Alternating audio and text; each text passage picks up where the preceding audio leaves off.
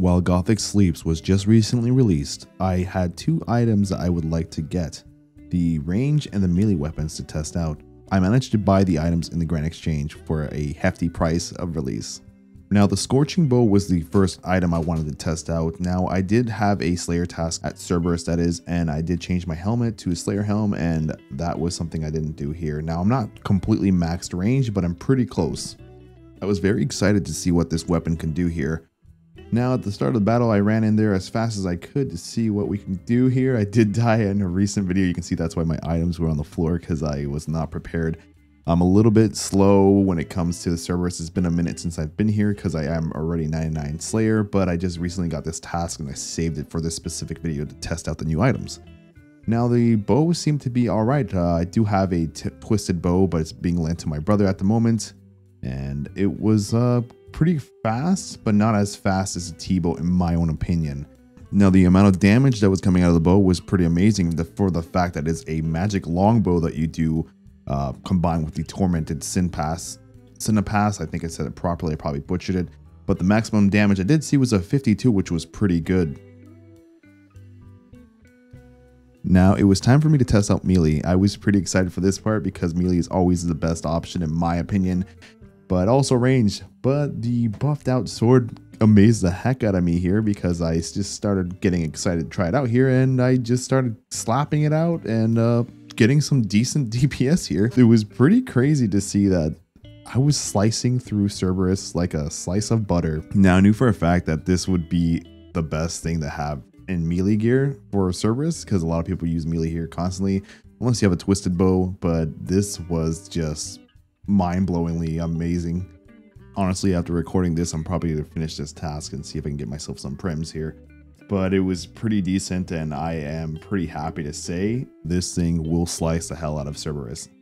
Now, I originally bought these items to go ahead and face the Tormented Demons to see if I can get more rares here. I don't have the claws. I haven't received any Tormented Demon drops as well. Just random junk. As you guys know, it's not really an amazing loot table. It's kind of bare. So I just bought the items to see if I can camp here for a while. I do have over 200 kills here so far. I might make a video on that, but I'm not too sure. Now the next area I wanted to test it out was demonic gorillas. 100% you know that people will come here with this item, or these items that is. I have two of them and I wanted to go ahead and test it out. Now immediately I can see the difference. I was just completely killing it as fast as possible, and they were changing their prayers as soon as possible because the DPS was coming out like crazy.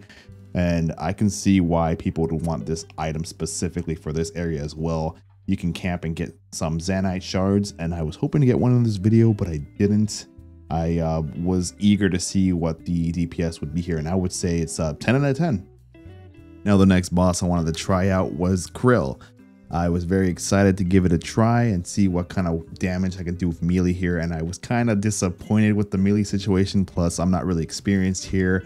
I don't have that many kills in this section of God Wars. I can get flamed for that, but it's true, I'm never really here. But I did manage to get him, and I got an unlock here, or two that is. This fine gentleman showed up and explained to me that I should be using the bow because it's currently broken here. He ended up showing me how to do it. He told me to switch some gears out, get light bearer, and also have the bow. Now the effects here are so OP, I don't expect it to last. I'm pretty sure Jagex will fix this and change it immediately.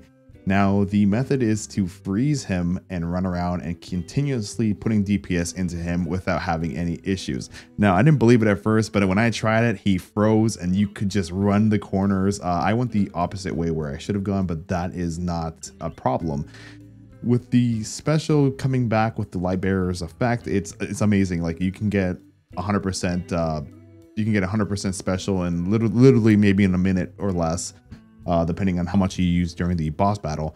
Now I was laughing because I was like, man, this isn't so bad. This is amazing. This is gonna be patched. I can guarantee you that you guys should take advantage of it now before they patch it up. Like he literally sits there and doesn't move. It's almost like having Ice Barrage, but for range. And I got him immediately, and I got another unlock, which made me happy here. Now, needless to say, I'm not perfect. There is a video here where I did screw up. I got a little bit cocky in my opinion. I was excited. I was like, oh man, this is awesome. I'm gonna get some good drops, probably get the pet. I don't even have a pet here, but Needless to say, the bow is OP at Zamrock. Now, I did die in this part of the video because I got too confident in myself and eager to see what I would get as a drop, since a lot of the items here are not that bad. I got carried away, and you need to make sure you hit him with the special. See, I didn't click him on time, and I ran, I panicked, and I got slapped. Now, hopefully you guys like this video. Like, comment, and subscribe. As always, Pray for Mercy is out, and I'll see you guys in the next one.